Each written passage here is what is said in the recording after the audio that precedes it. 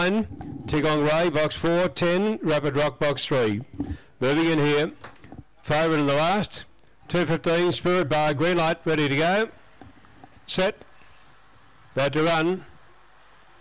Racing, Spirit Bar jump well to the inside, away fast, then Neb's Horse out the centre.